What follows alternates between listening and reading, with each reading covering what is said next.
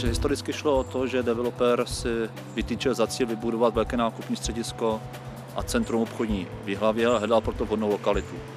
Tu lokalitu našel blízko samotného centra města, to znamená městské památkové rezervace, a projednával to s radními, zase zastupiteli, prošlo to řádnou cestou, to znamená město odprodalo pozemky, dávalo mu předběžný souhlas ke stavbě. Je to objekt, který vznikal na místě brownfields klasického, čili staré fabriky, která byla zbouraná a místo toho se stavělo obchodně zábavné centrum. Ta stavba samotná procházela takovým vývojovým procesem. Od prvopočátku samozřejmě to byl záměr co největší plocha obchodních prostor, jdeme tomu zabránit co největší ty stávající stavební plochy, která tam byla, a pokud možno potlačit samozřejmě, dejme tomu, zeleň a záležitosti, které se týkaly odpočinkových zón. Vedli jsme tam řízení podle několika paragrafů zákona o ochraně přírody, protože tam šlo o kácení dřevin mimo les, zásah do krajinného rázu, zásah do územního systému ekologické stability. Samotná stavba, celá příprava neprošla vlastně EIA, velkou EIA, která umožňuje, dokonce nařizuje veřejné projednávání. Nedošlo vůbec k projednávání vlivu té stavby na životní prostředí. To znamená, opět byl jakoby vyloučen ten okamžik, kdy do toho může vstoupit běžný občan, buď skrze svoji osobu nebo občanské sdružení, a vyjádřit se k tomu. A to tady nebylo? To tady vůbec nebylo. A do tohoto okamžiku vlastně nikdo z veřejnosti nemohl vstoupit do toho procesu, aby vyjádřil svůj názor. Už jen proto, že nebylo žádné veřejné projednávání, nebyla k tomu diskuze vedená s občany, prostě nikdo o tom nevěděl. Stavba City Parku nebyla dostatečně prezentovaná a z východní strany je naše nemovitost, která bude zcela zastíněná, a 10 metrů od naší nemovitosti bude nájezd do obchodního centra. Jednotlivec si může stěžovat, ale v podstatě na to nemusí být brán zřetel. Ale jakmile je to oficiální, to znamená v rámci stavebního řízení nebo v rámci té EIA vzpomínané, tak to musí ten orgán, ta instituce nějakým způsobem akceptovat a vyjadřovat se k tomu. A to právě byl okamžik, ten moment, kdy se zahájilo stavební řízení a vstoupili do toho občanské sdružení. Paragraf 70 zákona o ochraně přírody dává možnost občanským sdružením, aby se účastnili řízení v jakékoliv věci.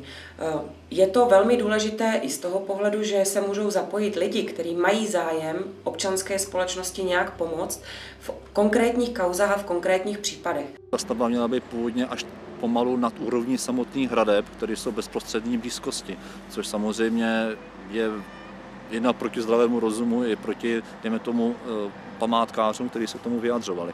Takže šlo o to, aby se do nějaké rozumné roviny dostal korpus toho objektu a dostal se do souladu s tím prostředím, které tam bylo, a s tou památkovou zónou. To znamená, aby se umenšil ten objekt, dejme tomu, udělal se příjemnější a přirozenější, než jak bylo v tom původním návrhu. Sice se nepovedlo tu stavbu snížit natolik nebo zapasovat ji tak do toho údolí, aby nebránila pohledu na hradby. Hradby odsud vidět nejsou, ale už je vidět ta linie těch historických domů hnedka za hradbama. Další přínos, který ta stavba původně neměla, ale má, je poměrně silné ozelenění té stavby, protože předtím, než ta stavba začala být stavěna, tak bylo pokáceno poměrně hodně vzrostlých stromů. Občanská sdružení, která se do tohoto řízení přihlásila, vystupovala velmi aktivně.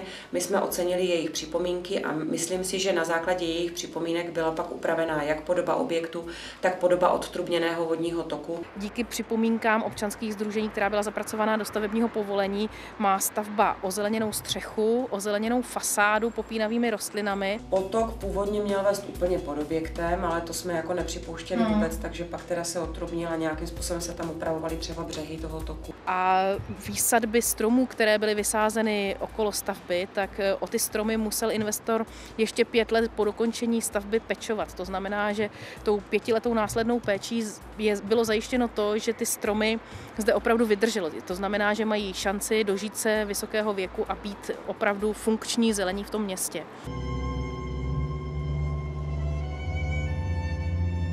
Co se bohužel nepodařilo, přestože ta stavba byla zjemněna, byla poměrně vypadá příznivěji než ten původní návrh, tak přesto jeden ten účastník řízení, jeden z nejbližších sousedů, pán, který bydlel v domku nedaleko, tak bohužel tu situaci psychicky neunesl a spáchal po dokončení stavby sebevraždu. Jsem přesvědčený o tom, že to je marný boj, ale v každém případě nutný a nevzdám se, dokud to jen trošičku půjde. A věřím tomu, že jsou solidní lidi, jihlaváci, kteří to vidí podobně jako já, pomůžou. Stavba získala později ocenění stavba roku a podle mého názoru by to ocenění nezískala, kdyby nebyla takhle zjemněna, to znamená nebyla snížena, nebyla schovaná víc do toho údolí a nebyla ozeleněna.